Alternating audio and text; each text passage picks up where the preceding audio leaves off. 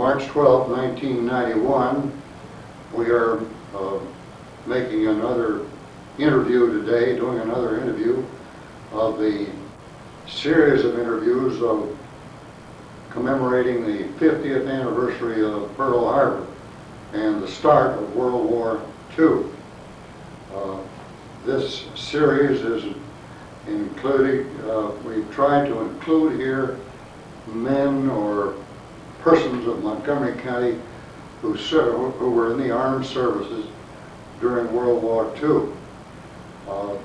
These tapes are being, today our cameraman is Mike Hall, who is a curator of plain plates, and these tapes are being made on behalf of the Montgomery County Historical Society with the cooperation of the American Legion, local American Legion Post and the Veterans of Foreign War Post.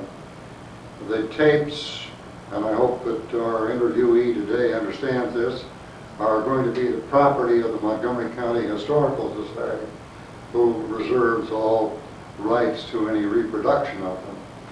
We hope maybe to be able to copyright them. I want to mention a couple of other people who have been active in this. Ed Miller, who was a member of the American Legion Post here, Byron Cox Post, and also the Veterans of Foreign War Post. My name is Bob Wernle. I'm representing the Historical Society.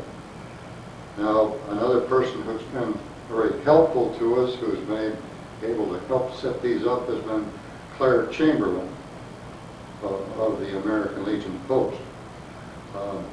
Today, our person being interviewed is Ed Fendley of Crawfordsville, and I'm going to start out here with a few, get him off on a few introductory remarks about himself, and then I'm going to turn this this interview over to Clare Chamberlain. Clare was in the Navy during the war, and Ed here was in the Navy, and I think they understand their terminology better than I would, who was in the Army. And but I want to. Mike Hall and I were talking about as we came over here. Ed, you two fellows, when you start talking and you start using these Navy terms, I hope that you'll stop and tell us about what abbreviations and that sort of thing, so that we people who are not familiar with the Navy know what you're talking about. So let me start out, Ed, give us your date of birth first. May the 27th, 1924, in Indianapolis, Indiana. And when did you first come to Montgomery County? Probably 2 years later. I imagine I was 2 years when we moved down to Newmarket. And what was your father in business here, or what was his No, he was a farmer then. Well, I assume then you lived here you've lived here for the rest of your life. I moved to Ladoga in 1930, and I stayed there till I got married in 48 and then moved to Crawfordsville. And what was your occupation when you were living in Ladoga? R.R. Donnelly son. When did you first go to work for Donnelly? Oh, in 1942. That was about the time, just about the beginning of the war. I was a junior in high school. I worked between my junior and senior year in 1942. And how did you happen to get into the service? They drafted me. And they gave my friends. Walter Spencer and those fellows? Walter Spencer and my friends. Did you choose? Did you get a chance to choose what branch of the service? No. They just sent you. They put me in the Navy. And where did you enter the service? Where was it? Right here in Crawfordsville? I was drafted through here, and I was sworn in on the courthouse steps in Indianapolis on the high sailor program. Now, you say that you got married after the war. 1948. You still married to the same woman? Yes. What was your wife's name? Martha Ingersoll. Ingersoll. And where was she from? Newmarket. Now, how many children? Do you have children? 3. And Where are they and who are they? Well, Debbie is my oldest. She works at the library. Here in Carter? Yes. And my first son works for General Electric in Maryland. Well, he lives in Maryland. He works in Virginia. Then Scott is my last one. He works at Donnelly's. Now, your daughter is, what's her married name? Is she got Barry. Debbie Barry. Barry. Okay. Now you started work for Donnelly's way back in '42 before you went into the service. And when did you go into the service? What was the date? May the 28th, 1943. And tell us about your boot camp and reception and all that. Okay. Went to Great Lakes and spent 7 weeks in boot camp. And it was a rush job then because they was fitting out the old battleships in Bremerton, and they needed Navy personnel, I guess. So they only took 7 weeks. And were you, after the 7 weeks, well, tell us a little bit about boot camp. A lot of us went to basic training. I suppose that boot camp was about the same thing, but tell us a little bit about that. Well, you go out and take exercise and go to eat, and once in a while they marched toward the main side we had to go out on the boats, the whale boats, out on the lake.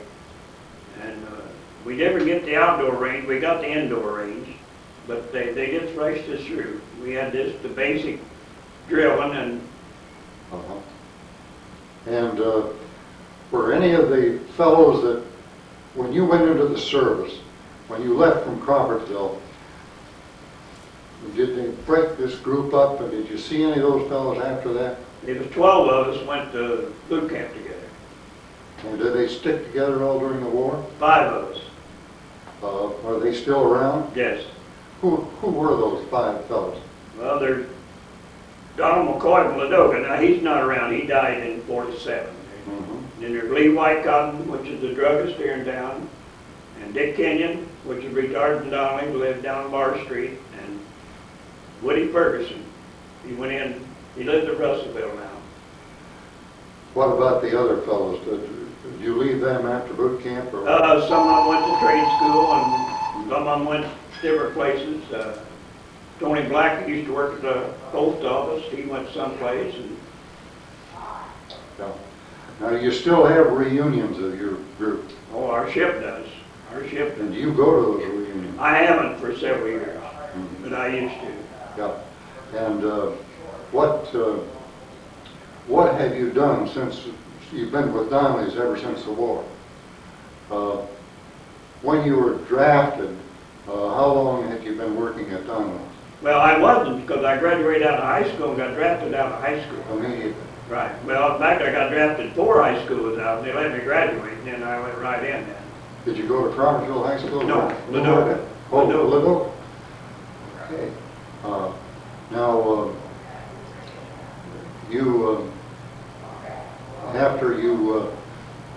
during the service, what was your rank, or started out, I suppose, as, what do they call them in the Navy?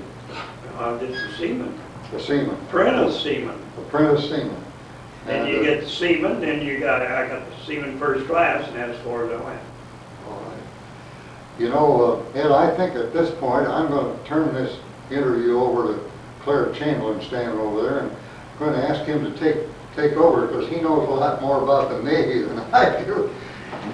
Clare, I'm going to step aside here and let you All right. go ahead. Thank you, Bob.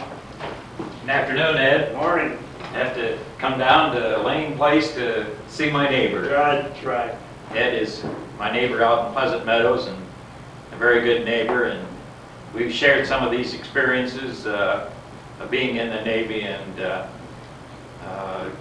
to use a term, Ed has really been there, and he's going to have an interesting session here for you this afternoon. We were talking about boot camp, Ed, up at Great Lakes, and you were there in May. I believe you went in May of 1943. Do you remember your boot camp number? 398, I think. Well, I've got the picture. in September of that same year, my boot camp company was 1415. So that gives you an idea of how they were putting it through. We was the next to last regiment down in Green Bay. In fact, there wasn't even any grass down there. Right. I remember where Green Bay was. I was in Green Bay. Yeah, that's a long ways. I was in Green Bay and went through I'm sure we went through the same thing as what you're talking about. Did you get a leave after boot camp? 7 days. And you came back to Crawfordsville? We come back, and 7 days later we went back to Great Lakes, and we went main side, and 3 days later we was on a troop train for the West Coast. I see. Did you spend some time, and I heard Bob mention a while ago, we used some shortened terms. Did you spend any time in OGU, which was outgoing unit? Not at the Great Lakes? Just 3 days. That's it. I see. We just got in there and got our gear and was over on the main side, and next thing we knew we was on a train to Bremerton, Washington. Bremerton, Washington. And what did you do in Bremerton? Well, we went there and we was in the receiving barracks, and they went down and pulled some cable on to West Virginia and to California, and about 3 or 4 weeks later we got transferred to the Enterprise. So from then on out we went down and worked on the Enterprise. Now, was the Enterprise a new ship, or had it been? It had been out there ever since the war started. I see. First time it's back. I see. And you took your sea bag at that time, and did you have to carry it up the ladder to the which is the stairs? Went up the gangplank and carried that up. After they brought us aboard because they was outfitting it, and we didn't go aboard right away because we had to go down and help get her ready to go to sea. Mm-hmm. And once they got her ready, why, we went out for a trial run and I see. got demagnetized. And then when did you head out, and where did you go first from Bremerton? We left Bremerton Halloween night, and we took 6 days and went into Pearl Harbor. And that was in 1943. Mm-hmm. Did you go into actual Pearl Harbor there at Hawaii? Right. Could you see the debris from the Jap attack there? Tell us a little bit about how that looked. Well, of course, the Arizona was down. They were just bringing up the Oklahoma, because, you know, she was capsized. Mm-hmm. And they were just bringing her up. Now, really, that's all the damage you could see outside the target battleship Utah was still on her side on the other side of the Fort Island. I see. And she stayed over there the whole war on her side. Mm-hmm. By the way, that was where the Enterprise was supposed to hooked up that morning. The morning of the Jap attack. It was supposed to have been in there on a Saturday, but heavy seas slowed them up and they didn't get in till Sunday, and that was where she was supposed to anchor. Yeah. Is there anything else you want to tell us about being at Pearl Harbor before you headed out then? Well, we was only there 3 days, so you're not a whole lot you can do in 3 days. Yeah. Okay, Ed, from where did you go from Pearl Harbor then? We left Pearl Harbor the 9th of November, and the 19th they started invasion of Gilbert Islands, Tarawa and Macon, and that atoll down there. I see. A little later on, we have some maps, Ed, that we'll go over, and you can kind of show us where the Gilbert Islands is. What did you do at the Gilbert Islands? Well, we just covered them. We bombarded with our plane, and then we covered the marine landing. Mm-hmm. Our target really was Macon. It wasn't Tarawa. We covered the Macon operation. Yeah. The Enterprise, big ship. Tell us about it. Tell us the size and the number of men and officers, and tell us. It was commissioned as really as a battle cruiser, but they made it into an Enterprise, you know, aircraft carrier, back in 1936, I think. I can't, maybe a little off there. But she was 809 foot long. We carried about 3,000 personnel with right at 90 aircraft. I see. And both fighters and dive bombers and torpedoes. Right. Did you have pretty good food aboard the Enterprise? Well, most of it, yes. Most of the There's time. certain days that I didn't go eat chow, and you know probably what them days was. Now, a ship of this type and this big had a staff of medical doctors. Right. We had a, It had a staff of dentists. right. It had stores where you could buy things, We got ship stores, ship stores. And had a key downstairs. there, I was just going to ask you, you don't stand, tell the audience what that is. Well, that's where you make ice cream. That's where you make ice cream. Buy ice cream. We can buy a gallon at a time. Right. You could buy cigarettes if you smoked and buy everything. Candy It was, bars, pokey nut, you know, pokey bait. Yeah. That's what candy bars is. Chewing gum. It was a small floating city, wasn't it? Right. We had a tailor shop, barber shop, laundry, anything a city's got, Right. we had. Okay, now we've talked about the ship. You had air cover off the Gilberts first. Tell us a little bit about that. Did you see much of the enemy? We didn't see any enemy. I see. Our boys caught them on the ground and none come out at our task force. And I don't think any of them come out the other task force. At this time, what did you do aboard ship? I was on a 5-inch gun. Did you fire them? No, Were there guns being fired? not off the ship, no. Not off the ship? We only fire when plane dive at it. We're so far out that Yeah. they didn't have anything to reach us. Yeah. Were there a lot of other ships around you? And there was probably 4 to 6 carriers in that group. I see. And maybe you've got, I imagine there was 8, because they had 2 groups. And 4 carriers in a group. They had 2 big carriers and 2 little carriers. CVL and CVs. CVs are the big ones, CVLs are little. What was the goal? What were the American forces trying to do at that time? Taking islands that were... We started the trip across the Pacific, one step at a time. And Gilbert's is first, if you look at the map, and it's a little south of the Marshalls. And then we went up the Marshalls, and then the next step. Did one step at a time. Okay. What were some of the islands' names that the people watching this tape might be more familiar with? What were some of the islands there that you helped with the support cover on it? Well, Tarawa was the main island. That's where all the pictures has come from. Macon is another little island up above it. But that's the only 2 islands that I know about that's in that chain. There's a lot of little bitty islands in that, but Tarawa is the big one. I see. That was one that was rough to take. That was rough. Right. How did you know that? How did you find out if you were back with your planes, what was going on an island where an invasion had taken place? And communications.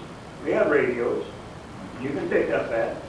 I see. See, everything is run on an amphibious like that is run from the ship. Even though the general or the colonel, who's ever got the landing, they're on land, but the most journey it's all run from the amphibious ship. I see. The flag, in other words, is out there, and you got communication between all of them. Where did you go from the Marshall Islands? We went from the Gilberts, we went to the Marshalls, and had a hit and run ready. What do you mean, hit and run? Well, we went up there and bombed their airfields and sneaked in on them. And then that night we had they said 11.5 hours, but that seemed long. But we had left all night with a night torpedo attack. They'd come out and heckle us. We didn't fire any. Some of the other ships, battleships and destroyers fired. Did you say this was at day or at night? Night. This was at night. We was retiring because we hit their airfield. I see. Yeah. And they was kind of mad. They were mad. They were, Were you anywhere near Guadalcanal? Is Guadalcanal anywhere near? no, that's way down. That's farther south. All right. Well, then where did you go from Tarawa? Well, we went back to Pearl, and then we left Pearl in January and went and took the Marshalls over. What'd you go back to Pearl for? Well, we had to have someplace to go to regroup, but there was no other place to go at that time. I see. We then got resupplied, and of course they had to get the next operation ready, and so we left in January, and we took the Marshalls next time. Took them, all the forces went in and wiped out the enemy that were on the rest of the Marshall Islands. After the Marshall Islands were secure, where did you go? Well, we anchored there in Majuro, and then we went on some hit-and-run raids out, you know, in the Pacific. We might go, our carrier group would go here, and another one go there, and another one go there. And then Blue was out there, and I got the list at home where we went, you know, step by step, but I didn't bring it with me. But the next major probably was, we went down and covered in New Guinea. We covered Hollandia. I see. When the Army went in there, we just flew fighter cover for them. And then we went back and into Espiritu Santo, and then we went north. And I imagine we took Guam and Saipan, and then was pretty close the next, you know, amphibious landing. What kind of planes did you have on your aircraft carrier? We had F-6s. Of course, F-6s was a Grumman, and we had SBDs, which is a Douglas dive bomber, and then we had the torpedo planes, which is Grumman. And were they manned by Navy personnel or Marines? Right. All by Navy. Did you have it? Marines had Corsairs. They had Marine squadrons, but they was on Corsairs. How many Marines were on the Enterprise? About 90. About 90. We had a detachment of Marines. They manned the port side 20s in general quarters. I see. What, okay, after Guam and Saipan, and you had air cover there, then where did you go? Well, we made a trip down the other side of the Philippines, down to Prince Indochina, down in there, you know, in Saigon, all that places. Tokyo Rose said, we don't know how you got in there, but you won't get out, but we never saw anything coming out. Did you ever hear Tokyo Rose on radio? Oh, yeah. Did she sound like they said she did? Oh, yeah. She said she sunk us 6 times. Oh, she did? Yeah, she said we have sunk 6 times. Yeah, you fooled her, didn't you? She lied a lot. No, we listened to her quite a bit. Did you? Yeah, but she said, we don't know how you got in there, but you won't get out. And we come right out by Formosa and bombed her on the way out. I see. Okay, then where did you go? I imagine it's about time for the Philippines. You know, we've been salting the Philippines up, you know, on them hit and run range. And we hit them and hit them and hit them. And so we got about that time. Of course, you know, we had that big carrier deal up off of Guam, you know, the Marianas. We talked about the Mariana turkey shoot. Yeah, were you in that? Oh, yeah. Tell us about it. Well, they had about 400 Jap aircraft coming after us, but they didn't get to us. Our fighters shot them down. And that one pilot says, well, I asked him, you got one? He said, got one? Hell, I had to get in line to get a shot.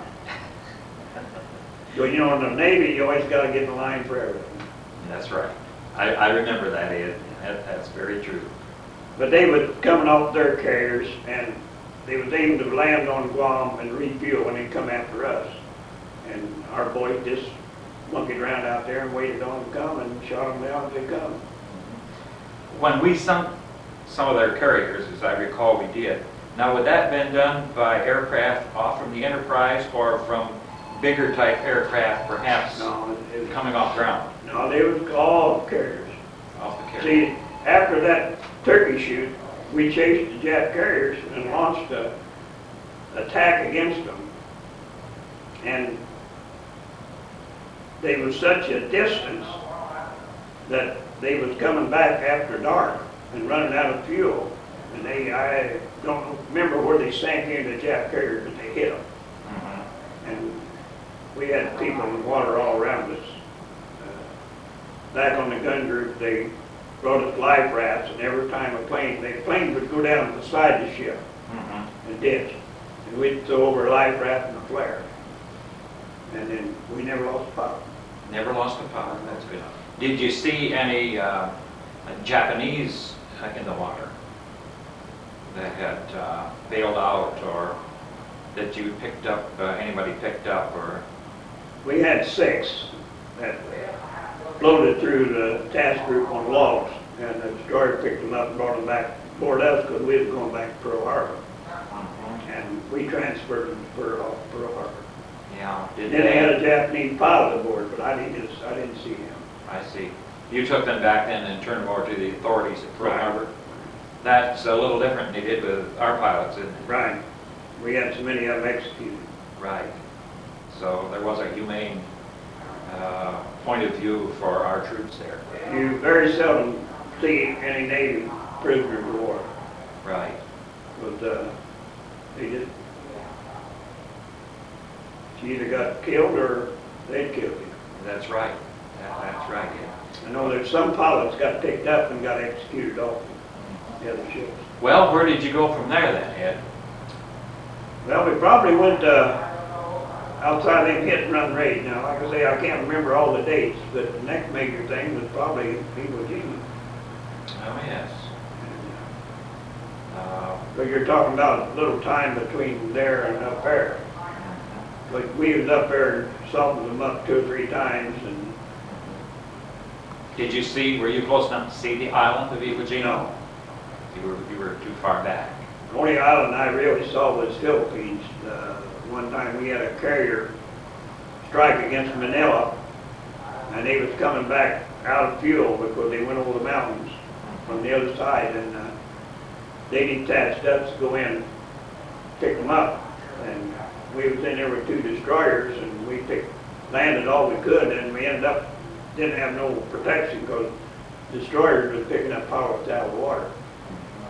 But that's the only island that really I got to see outside of, after Guam. We went into Saipan once and anchored, and Were there, when you got ready then to go after Iwo Jima, were there a large number of naval ships in that, working on that? you probably never saw a task group as big as we had.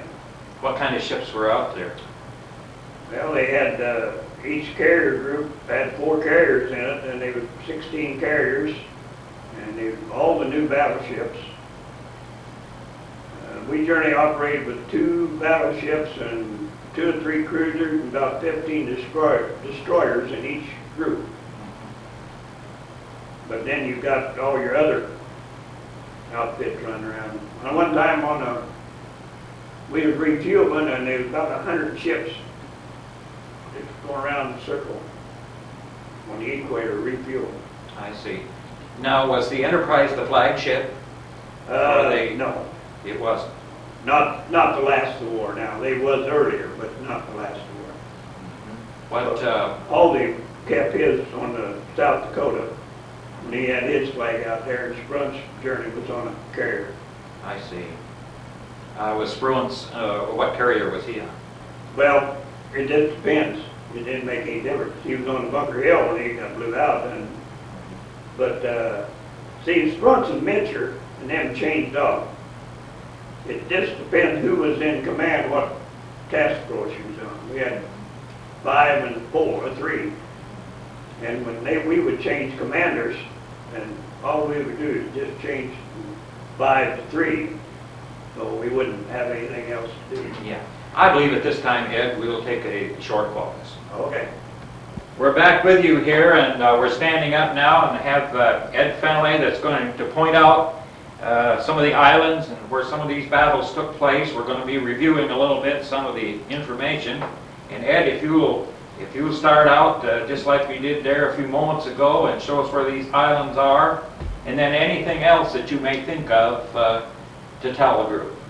Well, here's the Hawaiian Islands, and we went down here and took Tarawa was the first action. And from Tarawa, we went to the Marshall and had a hit and run raid, hit their airfields, And then we sneaked out on them. We had 11.5-hour night torpedo attack against us. And then we went back to Hawaii. And a month later, we went down and took the Marshalls over.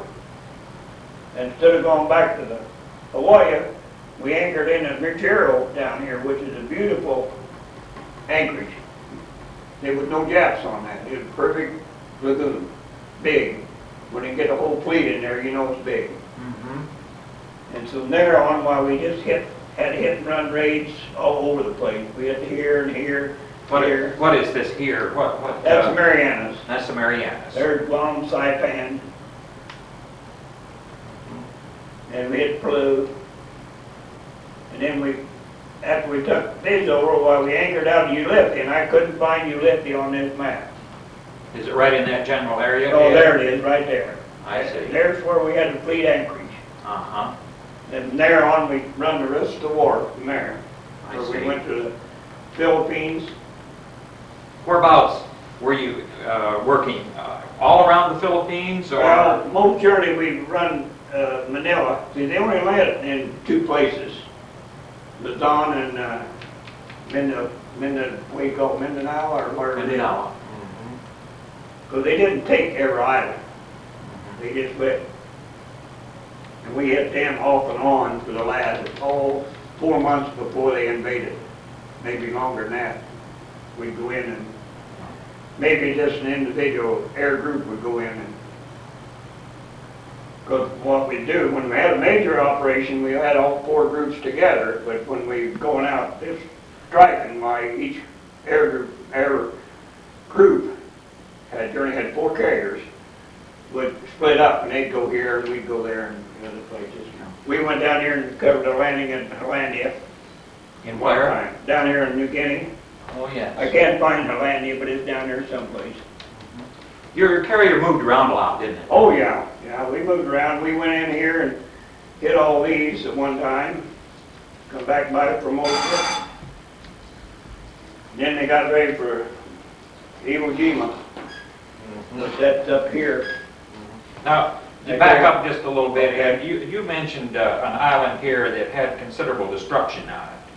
Well, anyway, if you want to go back further, you want to talk about that. After the Marshalls, the Jap had a base called Truk. I remember reading about it. And that was supposed to have been near Pearl Harbor. And we went down and struck that, and that was, everybody was nervous because they were supposed to be like our Pearl Harbor. They had all kinds of aircraft, and they went down and blew that off the map. I see. And we didn't even have any engagements. They got their planes on the ground, and what got up was shot down, and they sank all their ships. And is that the island you were talking about? Was just leveled? well, no palm trees or anything? that was up here at the Marshalls. You go up here at Kwajalein, and them 2 islands right up in there. They're little narrow islands. They're not very wide, and there was no palm trees left on them. The bombardment from the battleships and cruisers just, and it still didn't get the Japs out. And they had to go in and dig them out. When a battleship fired near you, did you have some of them near you when they fired? No. They weren't too near you. I never saw a battleship fire main batteries. I see. We used them for anti-aircraft. The old battleship bombarded the beaches I see. and the cruisers. Our battleships never fired a salvo. Now, show us where Iwo Jima is now, which I'm sure that we're all familiar with. Right there at Iwo Jima.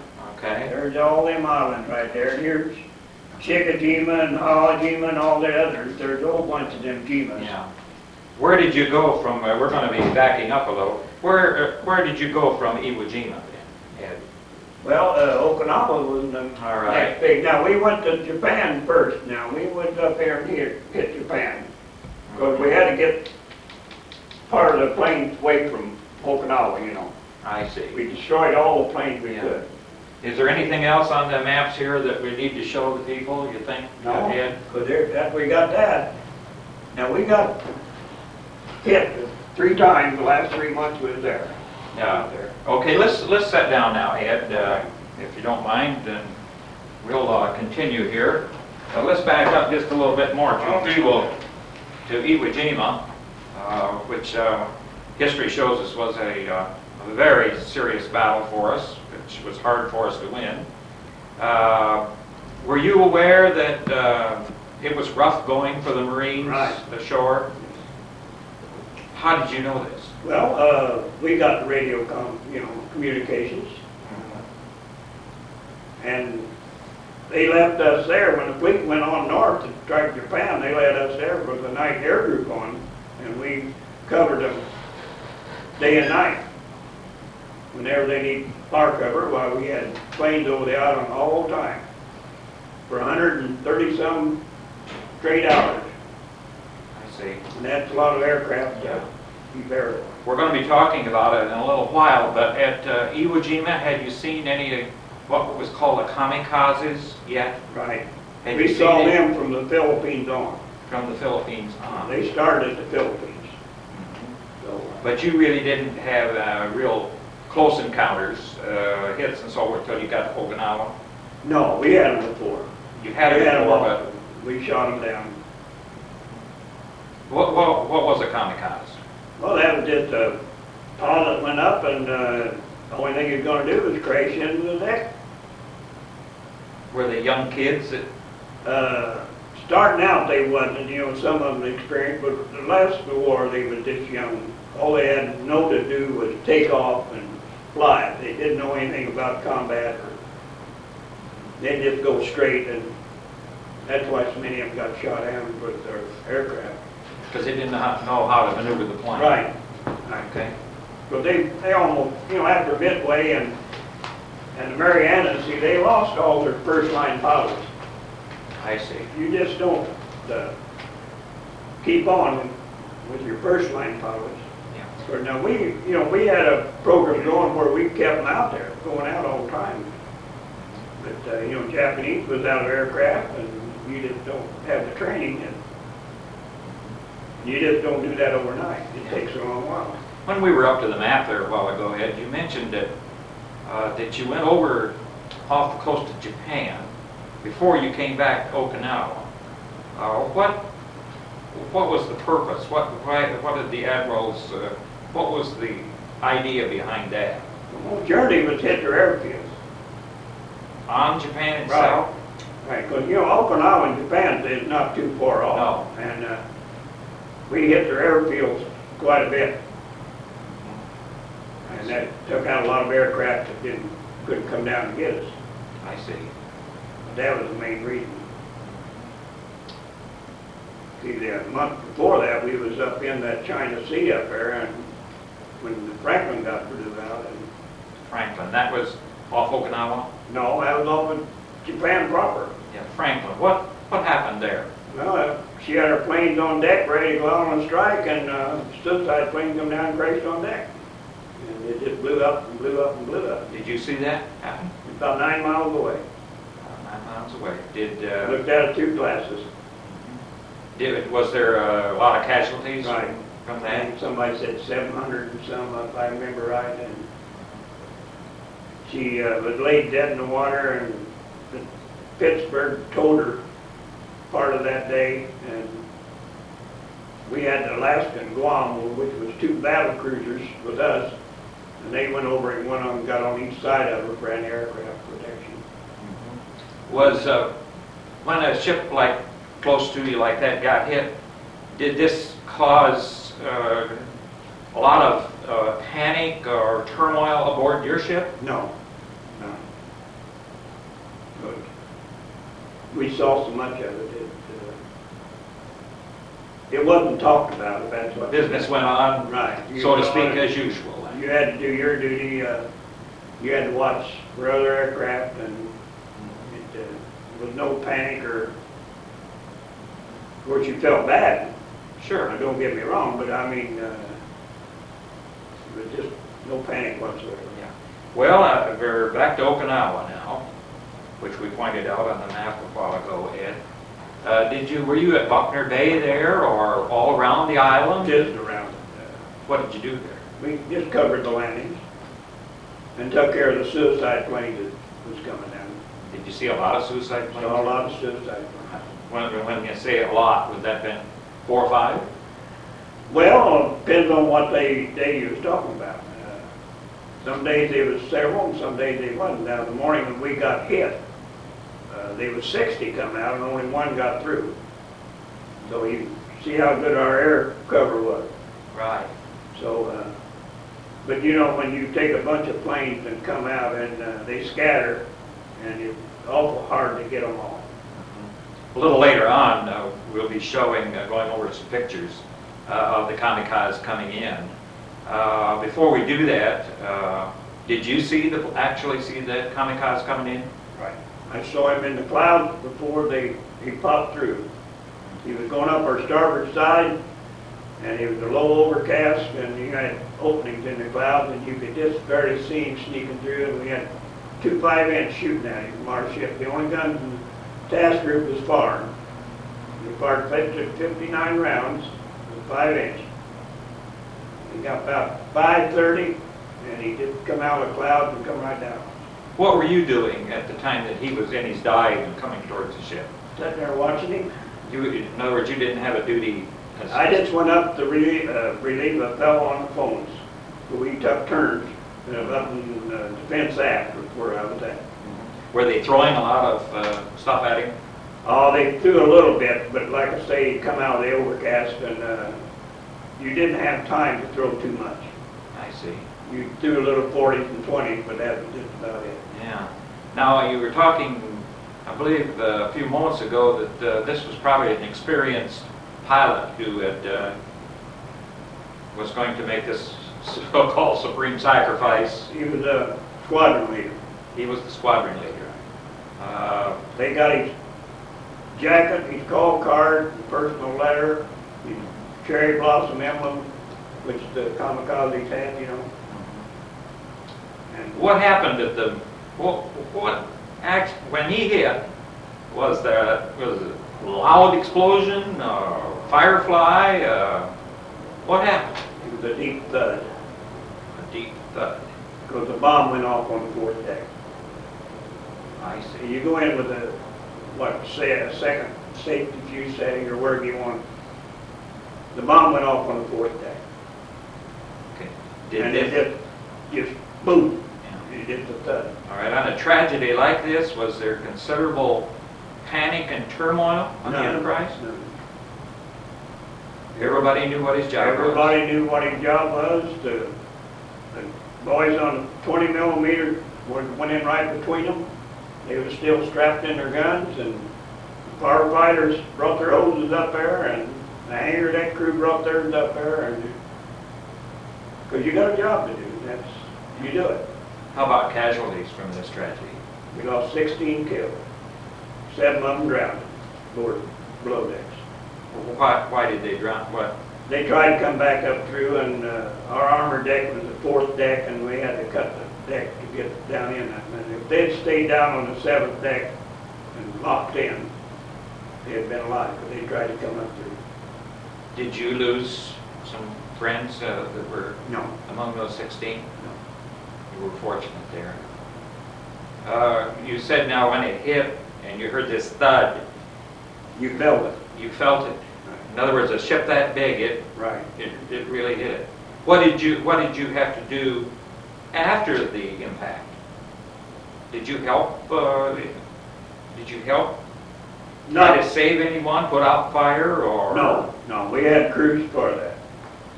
I see. I didn't do a thing until the fire was out, and we got in the morning, and that afternoon, because I was in fire control. And we went up to see, and the first class fire patrolman went up to see if we could get power to the 5-inch guns, which we didn't think, they could, but we had to go check them out. And we went out and checked them out, and we couldn't get power to them. Now, had the Enterprise been hit before by a kamikaze, but not as severely? Yes, we got one in a month before on the side of the ship. And that was, you talking about a boom or something. That we were turning hard port, and it hit us in the side. When the bomb went off, it threw it sideways. I see. And that was, feel that one more than what the wreck hit was. I see. Because you throw a big ship like that sideways.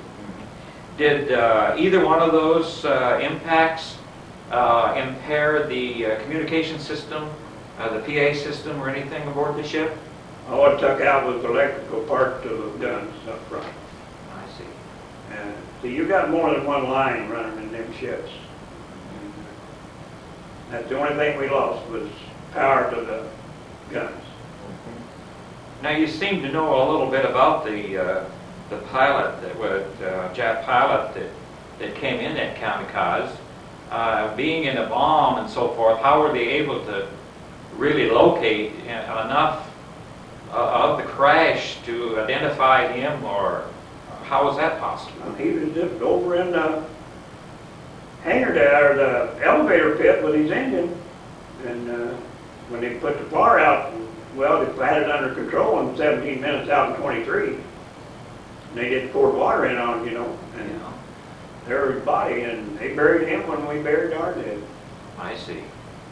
He got the same burial that... Was he an officer? Yeah. I see. He was squadron leader. I don't remember, or he's lieutenant, or, you know, Saturday Evening Post had a real good story about him in there. Is there anything else you want to tell us about this kamikaze direct hit that you had? Is there anything else that would be of interest to the people? The only stuff that one of the kids from Wayland, that Woody Ferguson got his left hand involved. From this one last one you were talking about. Is he still living? Yeah. Yeah, written down Russellville. You ever see him? Yes. And it took me 16 years to find out what happened. I see. And I never did ask him, and, you know, and he was really, I don't know how you want us to play it. He didn't want to talk about it. Yeah, well, I can understand. And, because he didn't want to be in the Navy, and he wanted to be a storekeeper, and he was on a 5-inch gun. So, about 16 years later, he was sitting up at my house one night, about 2 o'clock in the morning, and he told me what happened. I see. When he got that hit, he went in right between the 2 5-inch forward, which is, he was on the port side. And, of course, the ammunition, you know, the powder locker and stuff. They had about 6 guys bail out over the side. But he went to the catwalk to get out of the gun group, and he didn't have a left hand. And he said that's the first thing that he knew, that he lost his hand. For goodness sake. He reached for the catwalk, and he went up to forecastle, and the medics took care of him. And then the next day, they transferred him to the hospital ship, which is in that picture.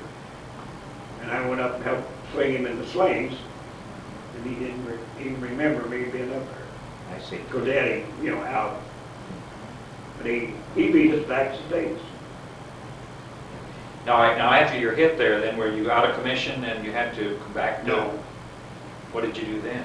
Well, we left, but we could still run 85% efficiency. We couldn't have launched, but we could catapult it. I see. Our 2 catapults at forward of that, we could pass, and we could have landed. Because all we lost was the forward elevator, and the flight deck was up the middle. But we'd been out there 2 years, and it was time to come back. You were on your way back. I believe at this time we'll pause for a moment. A little bit about friendly fire, which we've heard quite a lot about during the Persian Gulf crisis.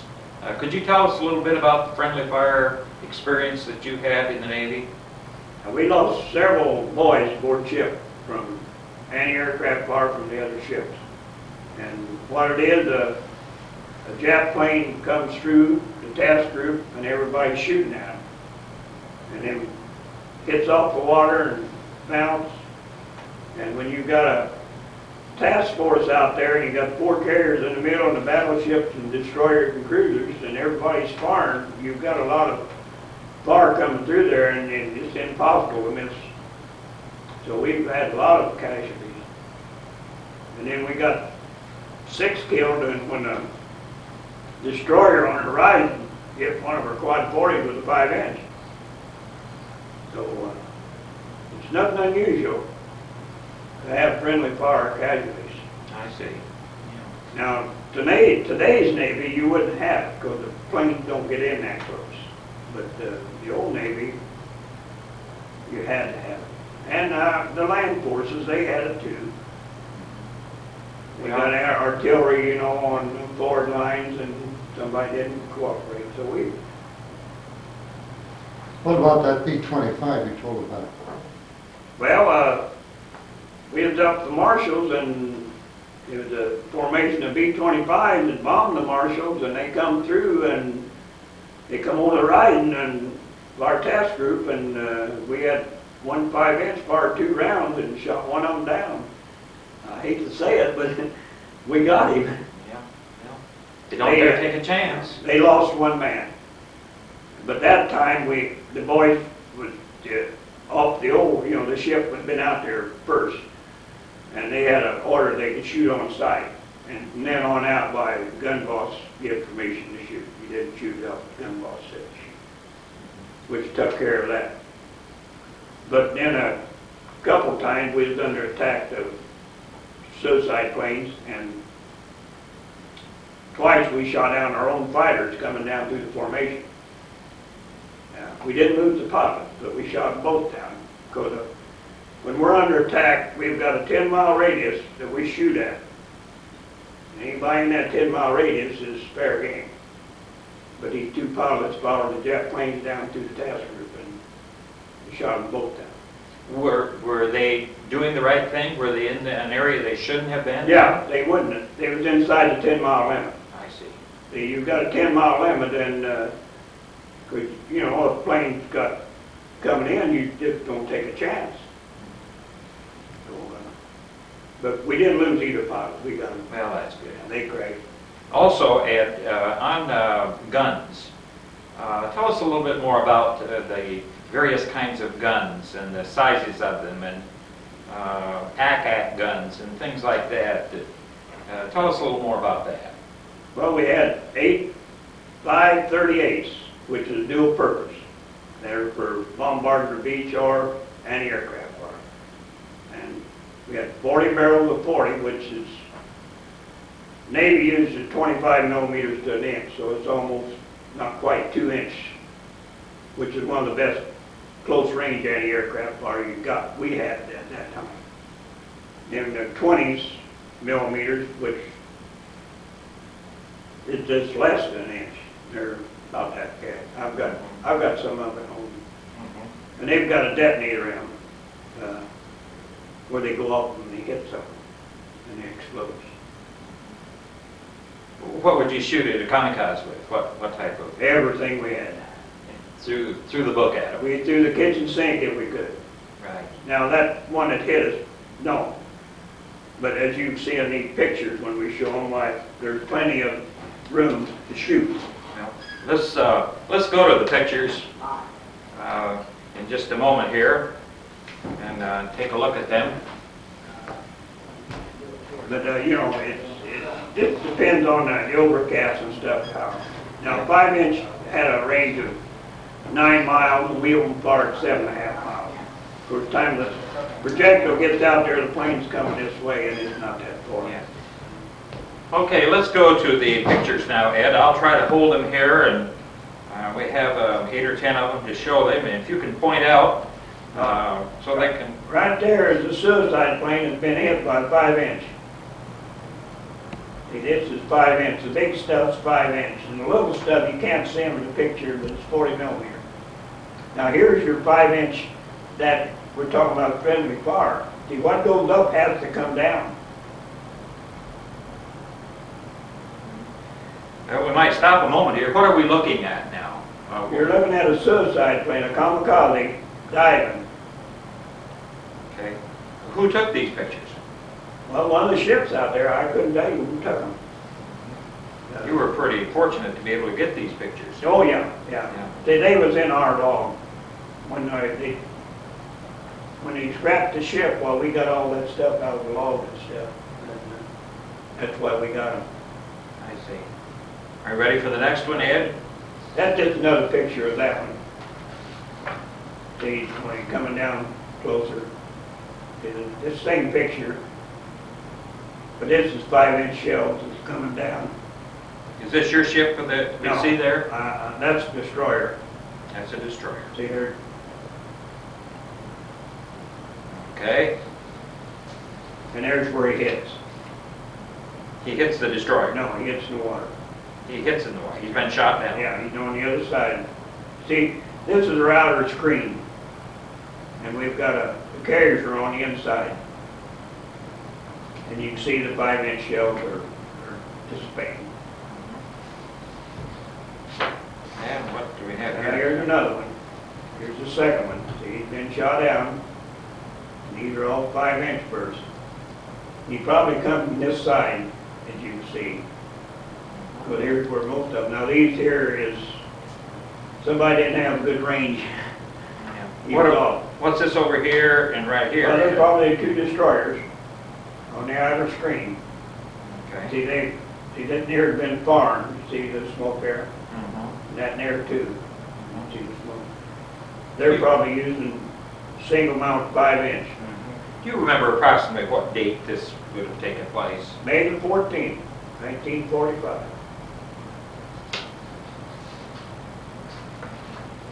Morning or afternoon? Morning. Is that when the Jap kamikazes hit in the morning? Well, they hit anytime they get through. But most generally they come out early in the morning or late in the evening. So they interrupt your supper, you know. Well, I was just going to ask you about that. Didn't they like to come in when you were in the Gedunks line? A lot of the times when they were lined up for ice cream? Well, they didn't come in for that, but our ship, when we went like this, we would be in general quarters. We would not be anyplace else but general quarters. When we went in on engagement, we stayed in general quarters all day. And a lot of ship went to condition 2, and if there's nothing coming, that's what happened to Bunker Hill. She was in condition 2, and that's only all the guns manned but half the crew. And you just can't do that. We stayed in condition 1 all the time. Were you able to eat? Were you able to go to the Well, mess hall to eat? they bring it up to us. Brought it. Yeah, they've always brought our new lunch up to us. So, have them explain what general quarters and condition 1, condition 2. Yeah. Now, General quarters, what does that mean? that's when the whole ship is tied down for battle stations. When they blow general quarters, you've got 3 minutes to clear, and then the hatches are locked, and then if you want to get out, you've got to go through the hatch, which they've got manholes, you know, you can go through. In condition 1? Condition 1 is the same thing, that's general quarters. Condition 2 is half the guns manned, the other half is not. The crew. Torpedo defense, which we went to a lot, was the gunnery department and repair department we go. And that's the only one. A lot of times they'd blow torpedo defense and then they'd blow general quarters later, and that would, the gunnery department and repair department is already on, and then the rest of the ship, and you don't get in the way. So it just depends on what you want to do. And here's another kamikaze. Oh, yes. These are all 5-inch. Probably come in this way, and they got him up here. There he splashes. Now that's probably a 5-inch right there. Hitting. Hitting in the water. He's up here, see. Mm-hmm. This is the trail where he came down. What goes up has to come down. Right. Now what do we have? Here's the one diving on the Essex class. It went off. Suicide plane. That's an Essex class. Now I don't know which one that is, but it's an Essex class. Carrier. Carrier. Is this somewhere near where you were? Yeah. See, the Bunker Hill got hit right beside us, so I don't know who was with us. I don't remember. Now, is this when the Franklin got hit? No, we talked about a while no, ago? Franklin's a good ways off. That was a while ago, all right. There. Where it missed Franklin, or it missed that one. These are again are 5-inch bursts, and these back in here, little ones are 40mm bursts. Hair's full of fire, isn't it? It is. Now you can see why when you shoot through a task force, what do you see? In your friendly fire, you know. Because that plane was down under here, well, they would just keep peppering them. Still keep coming in, wouldn't they? Now there's the suicide plane that hit us. That's a 0. There's a bomb, a 550-pound bomb right there. That's the one that did it. That's the one that did it. This is the stop on the propeller? That's the propeller. My, my. See, What color was the plane? Don't ask me. Don't ask me, but I'll bet it was green. It was green. I'll bet it was green. To blend in with, They have a brick, because I've got pictures of that one that hit us the side. I've got pieces of it, and it was green. But you don't have time to look, see what color it is. What Apollo had on. And there he is winging over. Here's our yard arm sticking up here. And the guy that took the pictures is on the catwalk beside the island structure. He brought her down and winged her over and hit right in the middle of the flight deck. how far away from the ship was he when he winged her over there? I wouldn't have the least idea. He was, I suppose, 150, 200 foot above the ship. Oh, When he come down, he winged over like this and went straight down in it. But he could fly. He wasn't one of them kids that didn't know how to fly. Okay, what do we have here? There's our part of our elevator sticking up here in the air. You mean off your ship? Yeah. He went in and blew out our elevator. Just blew the whole thing out. Part of it went on deck, and they figured out to be about 15 tons, 400 feet in the air. My goodness. Did you see this actual? Did you see it? No, I was back at the island structure. You were back of it. I couldn't see it. When he winged over, I was on the deck. You don't stand up. I was down behind that splinter shield. Ain't nobody stands up and watches to see what he's going to hit. Cause once he comes in, when he gets so far, everybody's down. The only one that's up is the gunners. Even though that splinter shield's only a quarter of an inch maybe, but it's better than nothing. Might save you. Yeah. All right. There's a shot just right afterward, where, you know, the elevator is probably already gone. And that may be it down there, I don't know. Were you still in the water at this time? Oh, yeah. You can see, there wasn't much anti-aircraft fire. Not now. These are 40s back here, but there wasn't very many. So nobody helped us out. Now, see, this was taken off another carrier. Here's the plane back on the flag, back out the flight deck.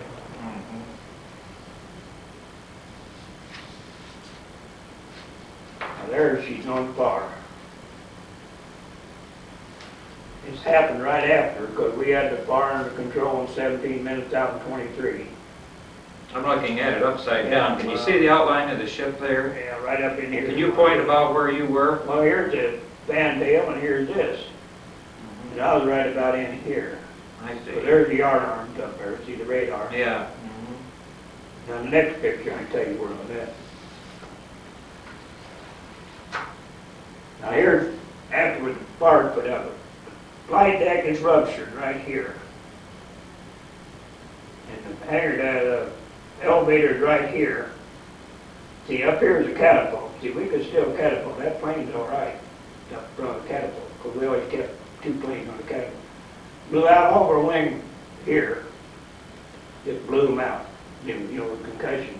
And that's why we lost 16 people, because the ones on the hangar deck got killed by concussion. And I was right there, between that stack and that director. Right there, what's called the fence aft. See, here's 20 millimeters long here. 20 millimeter gun. Yeah. And here's these 2 quad 40s that got blew out with that 5-inch that hit us. Right here. What do you mean 5-inch that hit you? One of the destroyers hit us with a 5-inch. Oh, And friendly fire fire. and blew out 2 quad 40s. Surveyed, I think, killed 6 and surveyed 3 out of both crews.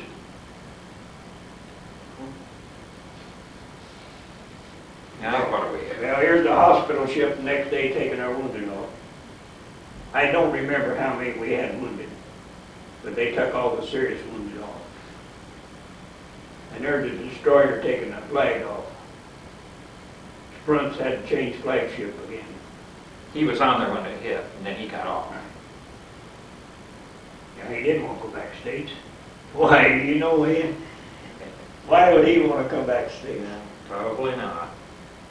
Okay, I think we're back where we started from now. That was north of Okinawa, about 75 miles off of Kyushu, I see. southern tip of Japan. At this time, we'll take a short pause. The accomplishments of the Enterprise during its period in World War II. Well, she had 911 aircraft shot down, 90-some ships sank, which, by the way, she sank at least one of every type the Japs had. That's carriers, battleships, going down. And I wouldn't have the least idea how many she damaged. But that's the main things. I see. Did you ever see any submarines while you were out there? No. But we had submarine alerts, and several times they said there was torpedoes coming through the task group, but I never saw any. I see. Well, they called her what, the Fighting E? Or the Big E? Big E. And we've heard a lot about that over the years. Well, can you think of anything else that we might not have covered, Ed, to make this complete? Well, I don't know. That's just about everything I know of.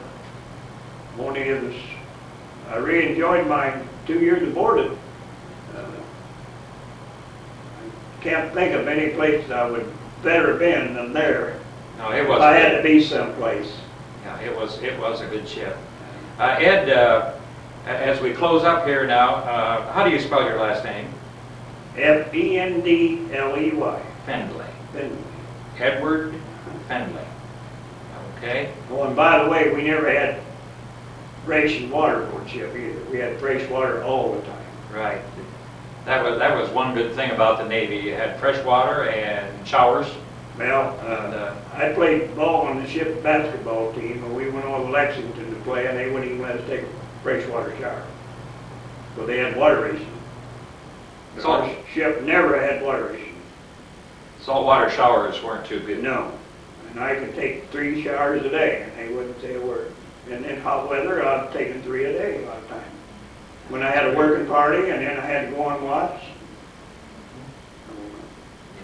Well, Ed, I want to thank... What about recreation? Has he said anything about recreation on board? Well, we played basketball. We played ship.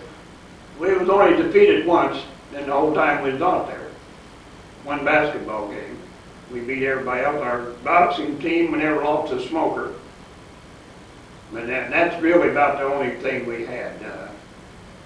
We had footballs and stuff, but you play catch and baseballs.